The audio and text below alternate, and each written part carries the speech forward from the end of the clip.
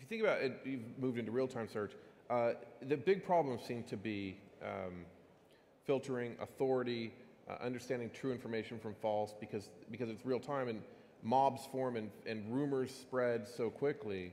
Do you think, can you solve these problems, and is it something that you're focused on, and is Google the company to do this? It's hard to say. I mean, certainly we've had a lot of fun looking at the real-time data and trying to understand pieces about it. Obviously, the backbone of Google is our PageRank algorithm, which tries to understand authoritativeness using link structure.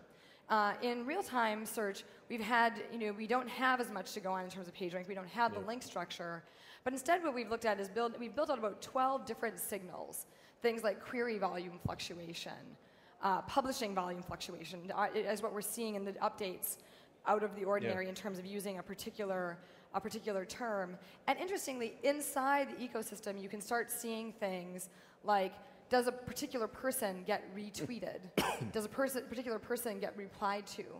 Do they get retweeted and replied to on a particular topic? Right? I might be an expert on Google, but I'm not an expert on Paris. So if I tweet about Paris, that should have a different weight than if I'm tweeting something about Google.